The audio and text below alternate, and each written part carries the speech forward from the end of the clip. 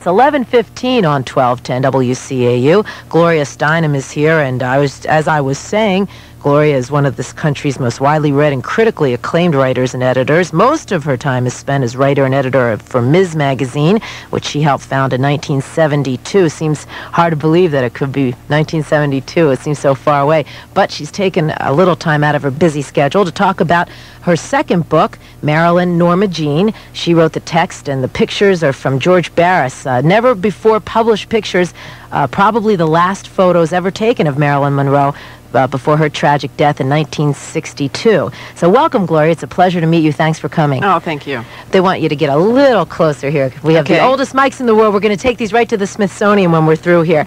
The book was started by photographer George Barris, but it was delayed for a long time. Why was that, and then how did you get involved in this? George Barris had been taking these photographs in the last summer of Marilyn's life, and they were going to do a collaborative book together, an autobiographical book. After her death, George, who's a very kind and sensitive man, was really... It really kind of devastated him, and other things were happening politically. Anyway, he went to Paris, and he met a woman there, fell in love, had 2 daughters, raised the daughters, and he just never did anything with his notes from the interviews or with those photographs. And my publisher, Henry Holt, called me and said that they had access because George Barris had come back to this country to live, and suggested that I consider doing the text because no woman had ever written a book, or at least not one of the substantial books about Marilyn. That's an odd thing, too. Over 40 books have been written, and yet nearly all of them, or if not all of them, by men. You must have a theory about that. Why do you think that? Well, during her lifetime, she also said that she said sadly that her fame was almost a totally male phenomenon, and that women felt hostile or competitive toward her, and I think that was largely true. Until her death made us realize how unhappy she really was, and perhaps more to the point, the women's movement, or whatever you want to call this kind of great sea change for women, came along, and we began to rethink our own roles, and therefore to see that the role she was playing was one that she really didn't have a lot of choice about. That is, if you wanted to be a movie star, as a young woman, you really had to play those kinds of roles and be that person. And she was willing to go through what it took to be able to work. Yes. Not so that you made a good point that she didn't do these things so that with these men or whatever, so she didn't have to work. She did these things so she could work, which is a difference. It gets you to see that she felt as though this was the only way she would be accepted. I mean, she was, what you're referring to is not only her image, but also the fact that she slept with producers, or, slept with is even a dignified word for what, lots of yes, it's a nice way to say it, right. And, then the irony is, of course, that then the victim is accused of using sex to get ahead. But, of course, it's now what we would call sexual harassment, because she was forced to do that, or else she couldn't get the job. Right. So she wasn't doing it, as you point out, instead of working, but in order to be able to work. She felt as though she had to. So many people still feel so strongly, more than ever, about Marilyn Monroe, and I'm sure a lot of our listeners would like to call in and discuss it along with us. So if you'd like to call in and talk to Gloria about Marilyn Monroe, the things that she's found out through her research, and maybe we can discuss some of the myths about Marilyn, some of the things that you've always heard, but you want to find out if it is perhaps true or not. A lot of things have been written about her. We know you'd all like to help us discuss it. So give us a call. From Philadelphia, the number is 839-1210, and from South Jersey, 541-1210. I'm Anita. We'll be back with Gloria Steinem. The time on 1210 WCAU is 11:20. I've visited Philadelphia. It's 11:22 on 1210 WCAU. Gloria Steinem is here, and she's got a brand new book called Marilyn Monroe, which is her text. Different things in a man. She never married for money, and wouldn't have ever married for money, which was a point that you made. Why do you think she chose the men that she chose as her husband? Were they father figures, or was it more? Was it more than that?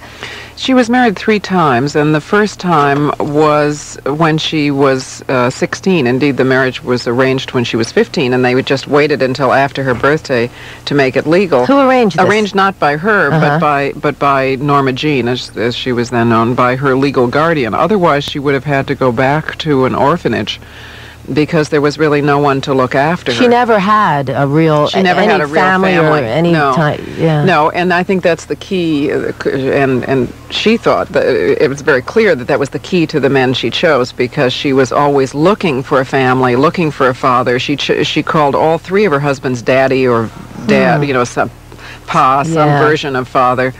And after her divorce from this first husband, who seems to have been a nice, ordinary guy who was, looking after her, and except he went off to the Merchant Marine, and that seemed to her like another desertion, because she was so terrified of being deserted again, as she had been as a little girl. They gradually separated, and she began to work as an actress or as a model first and then an actress.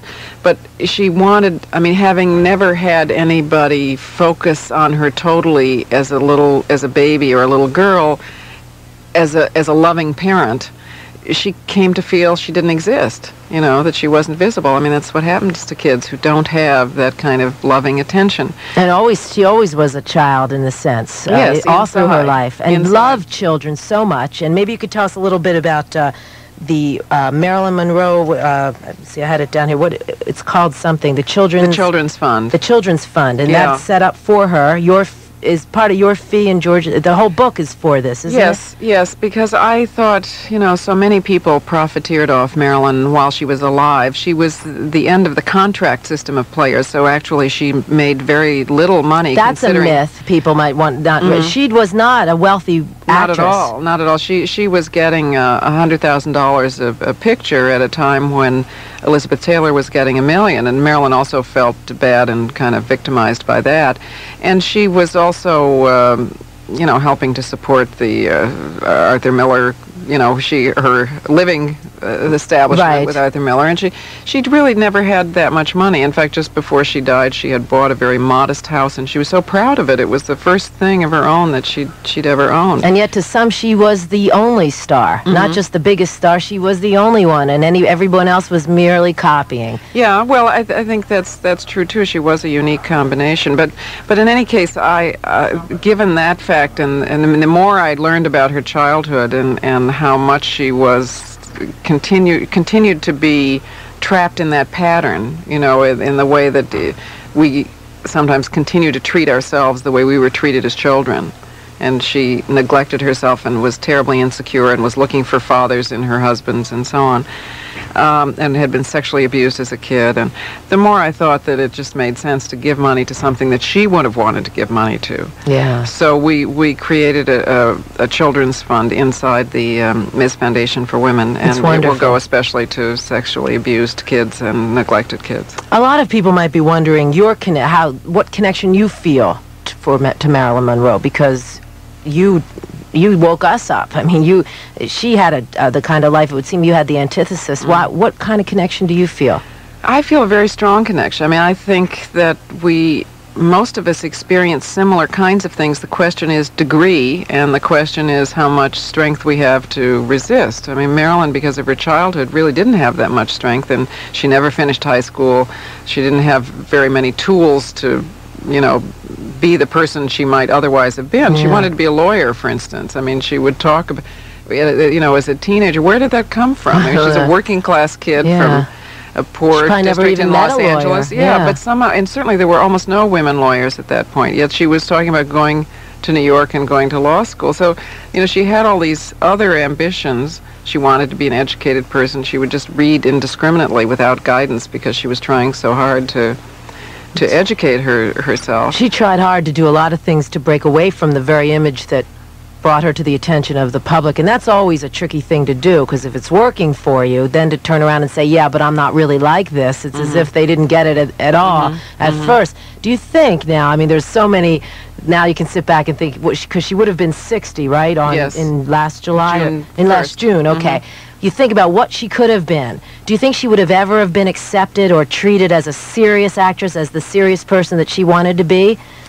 Well, I don't know. I certainly that's what she wanted, and she hoped to live to be a character actress and play wonderful parts. And she would talk about this, but she would have had to survive this youthful image, which was such a prison, because it's perishable. I mean, everybody gets however older. Bad or good it may be at that moment in time, it certainly doesn't last. And she was more afraid of aging even than death for that reason. Her death is probably more talked about than her life, and more mystery involved. Yeah, that's a problem too. Yeah. I mean, that was another reason I got hooked on doing this book, because all of those other books, several of them are very well researched and full of facts, but most of them are either movie star bios, from when she was alive, or the more recent ones focus on her death and the Kennedy connection, Right. but not on her life. That's right. And I thought, but who was Norma Jean? I mean, even in death,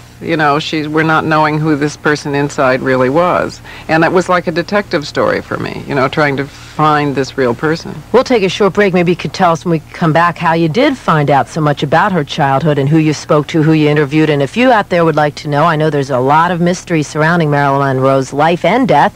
And give us a call. Anything you want to talk about, ask Gloria about Marilyn Monroe or anything else. Gloria Steinem is here, and we would appreciate it and encourage you to give us a call and join in our conversation about Marilyn Monroe. From Philadelphia, 839-1210. From South Jersey, 541-1210. I'm Anita. It's 11:29, and you're listening back. It's 11:31 on 1210 WCAU. I'm Anita, and my guest this hour is Gloria Steinem, and she's written a book about Marilyn Monroe, Norma Jean, and more or less, perhaps, maybe trying to understand her than anything else.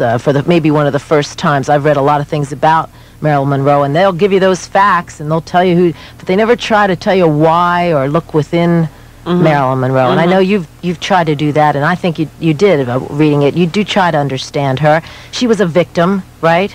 I mean, yeah, she was. So many people have this misunderstanding that feminism is about being a victim, that I hasten to say that it's about not being a victim. It's about refusing to be a victim. Feminism, yes. Yes, and she, in many ways, did the very best she could. I mean, she became an extraordinary star in spite of these wrenching insecurities that meant that she was late because she was terrified, and she took drugs because she was terrified, and she would stand outside the studio and throw up, literally, from fear of performing on the set. She must have had a lot of friends, and this is the old question they ask. They ask this about John Belushi. They ask this about every young person that dies or in some way is self-destructive because of whatever. Couldn't anybody get through to her? Couldn't anyone help her? She was so loved. These doctors, after she tried to commit suicide, they still gave her sleeping pills. They gave her, both the studios probably, and certainly the doctors gave her lots of tranquilizers and sleeping pills, which, she was wildly over-medicated. In a way, again, I mean, what happened to her happens and did happen more, and still happens some to a lot of women, but it was a question of degree. It was and it just all happened to her, yeah. So, I mean, even as we speak, women are still being given 85% of all the tranquilizer prescriptions because, if there's something wrong with us, it must be in our head, or we can do our work tranquilized because it's only women's work after all. We should calm down, right? Right. So, she was an exaggeration of what many of us experience. And she also experienced Freudian-influenced therapy.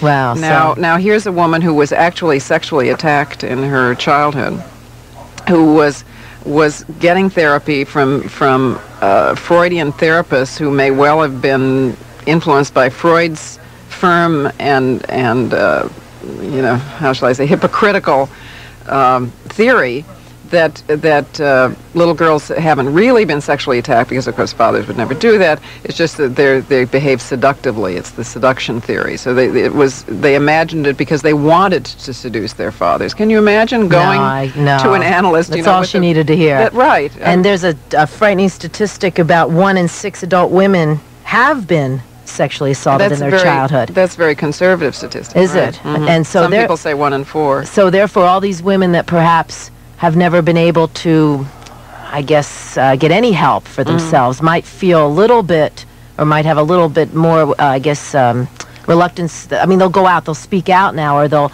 attack the problem because women are supporting each other enough so that we're trying to tell the truth. We say this unsayable thing that we think happened only to us, and then we hear 6 other women in the room say, "Oh, I thought, It only happened to me too." Yeah. And then you begin to see that the problem is not only an individual problem, but it's also a society-wide problem. That men, through no fault of men's either, but they're raised to believe that they need to be dominant over females in order to be real men, and if they can't dominate adult women, they'll dominate kids.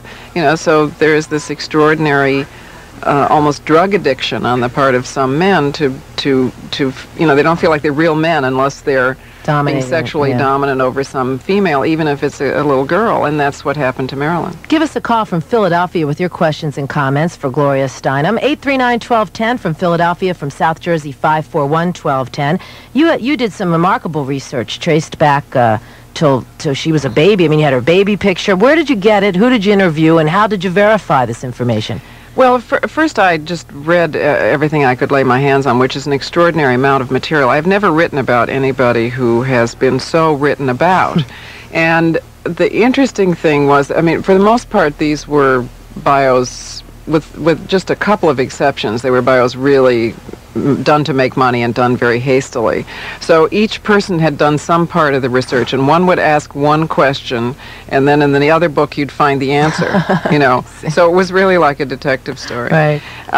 Then there are a lot of people who have collected Marilyn memorabilia. So I would try to search out photographs with their help. And then I interviewed people especially people who had known her casually and didn't have a kind of investment in seeing her one way or the other. And fortunately, I also had a kind of deep throat. I mean, that is, I had a woman who had known her very, very well, who has never been interviewed for attribution, and who agreed to sort of guide me. I mean, I would send her chapter by chapter, and she would tell me whether I was going off the track or not. I'm so glad that George Barris, as you probably are, agreed to finally publish these pictures.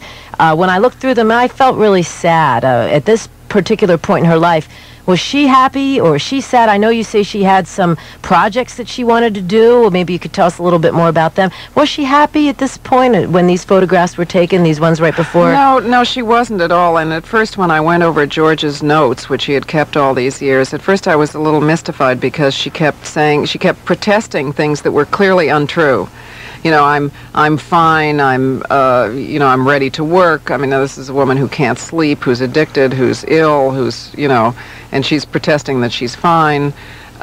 She's even, saying things about her background, which are patently true, were not true. Changing things and right. But the minute she started, in the notes, the minute she started to talk about her childhood, you realize she would get back into the unhappiness of it.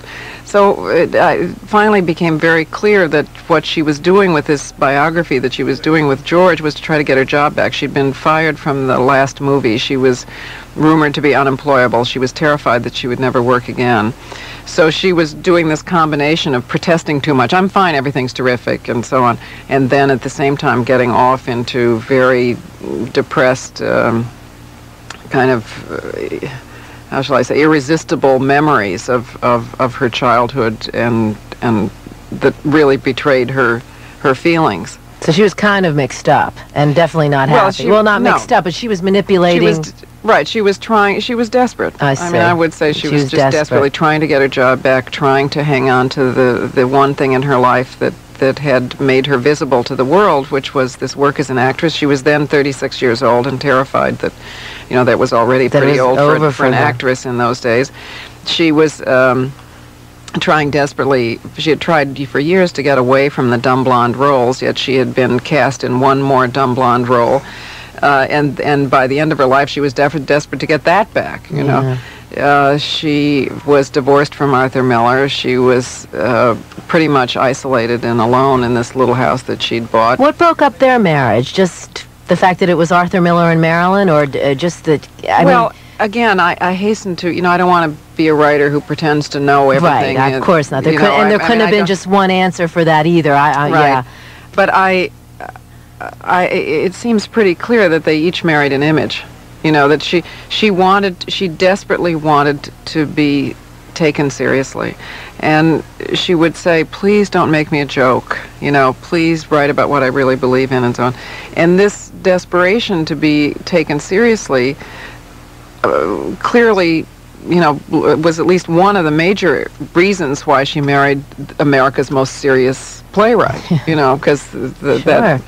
And she was Mrs. Arthur Miller. He was also a wonderful father figure. Mm-hmm. I mean, but then you get this, you know, this serious, rather traditional, very egocentric writer who's married to a wildly insecure, very non-traditional, very talented, very searching kind of woman who he may have married. Who knows? Because she was, you know, a movie star, and he was fascinated, I mean, as most or many men were, with this kind of child woman who seemed to offer infinite sexual reward without any of the challenge of an adult woman. You know, just total approval, total giving, to, you know, which of course is impossible. Right. But that's what that's what it appeared. Society tells men to expect. Right. So it seems to have been doomed from the very beginning, and she certainly tried to commit suicide several times during their marriage. Oh, my. Well, we'll come back and talk more about Marilyn Monroe with Gloria Steinem. Give us a call if you'd like to comment or question anything that you ever heard about Marilyn Monroe. We'll talk about the Kennedy rumor. We have to bring that up about whether or not, in fact, perhaps the Kennedys were involved. Maybe even Marilyn Monroe spending one of her last nights with Bobby Kennedy.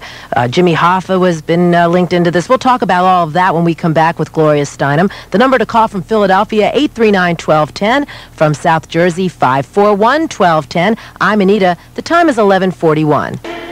Welcome back. I'm Anita. It's 11:44 on 1210 WCAU. Gloria Steinem is here, and you can meet Gloria. She'll be signing her book at Barnes & Noble on 14th and Chestnut Streets between 12:30 and 2 p.m. this afternoon. So make sure you get down there and meet Gloria at Barnes & Noble's, 14th and Chestnut, 12:30 to 2 p.m.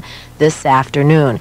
And I'm sure that you enjoy getting out meeting the people. I do really enjoy it. You know, authors don't do this so much anymore because it's kind of old-fashioned, you know, to do signings, and obviously you're supposed to do television. Right.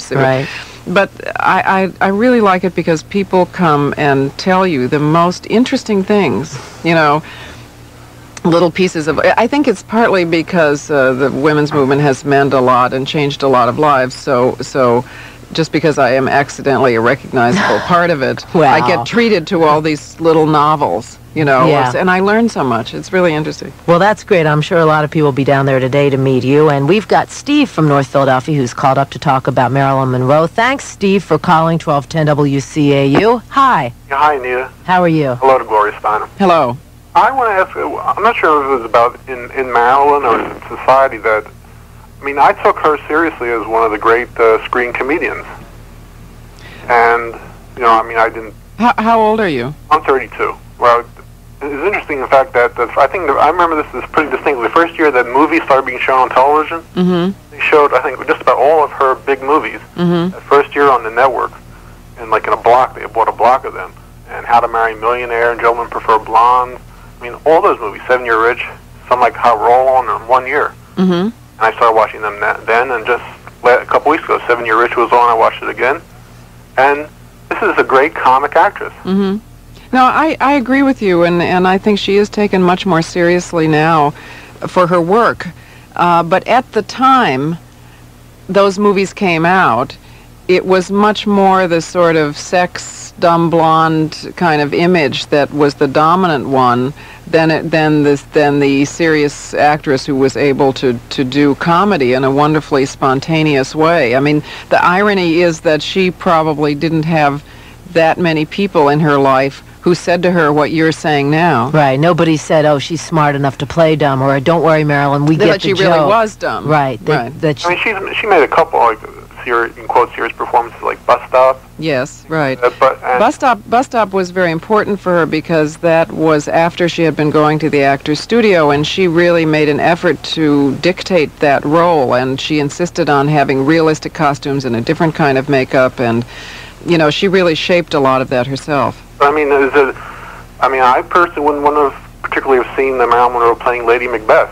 I mean, I don't think that was necessary. So you think she was pretty well cast, and you don't understand? I mean, when you ever see John Wayne playing Genghis Khan? So in other words, what did she really expect? Like, she had the serious films like Bus Stop. I guess she wanted more of those. Well, she did. Was it something you can trace back in her, or is it just as you said, she didn't have enough people around telling her that what she was doing, she was the best at? Well, it was a mix of things. I think both that she didn't have enough people in the present, and people just assumed that she was as dumb as she was playing in those roles.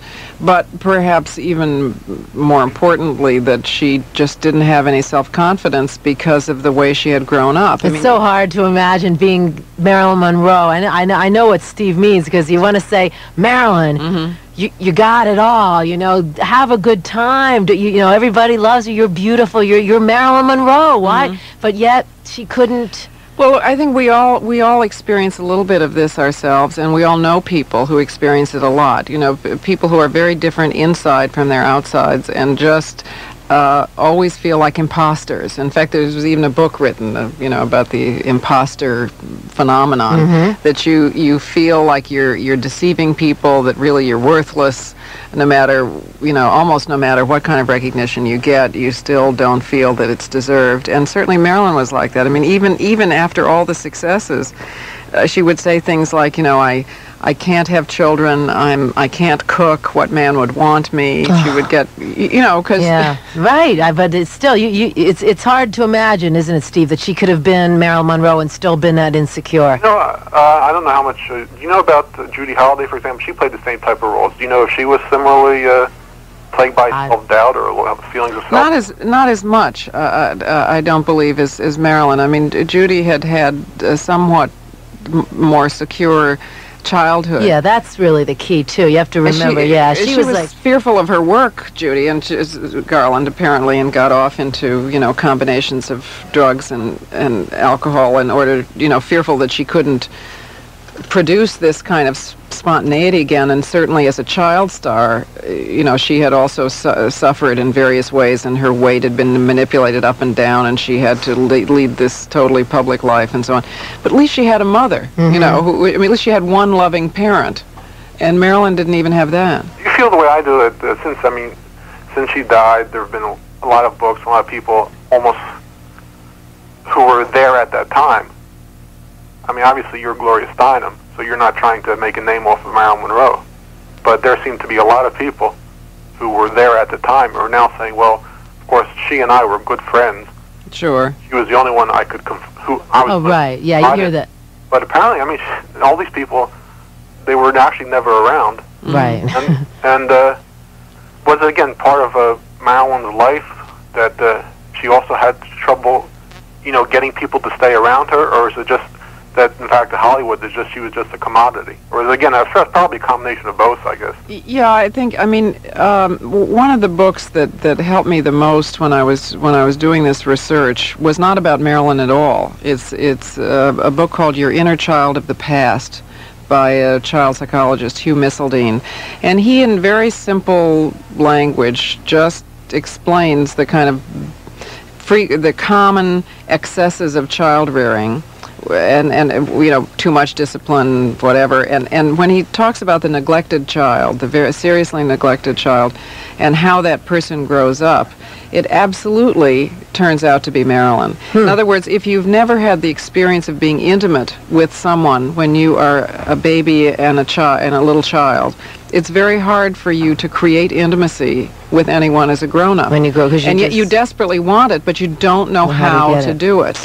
So that was very much Marilyn. That was her life. Her one triumph, if you want to say, that 100, 200, 300 years from now, as long as people are watching movies, I think her value as an actress, I think, will grow and grow. And 300 years from now, people will recognize her as... Well, yes, we hope so. I think you're right. Her films, and they'll forget, and maybe they shouldn't forget necessarily, but, they'll remember her mainly for being just a great... Well, We hope so. I hope you're right. Thank you, Steve, for your call. We're going to take a break and come back with Gloria Steinem. The time is 11:52. Gloria, thank you. Unbelievably enough, we're out of time, and I wanted to thank you for coming by and remind everybody that you will be at the Barnes & Nobles on 14th and Chestnut from 12:30 till 2 p.m. this afternoon, signing your new book. And thanks so much. Oh, thank you much. Thank you very much. You made it very nice. It all went so quickly. It did. It went too fast. I keep looking at the clock saying, are you sure it's this late? But it is, they tell us. So thank you, and I hope we meet again. I hope so.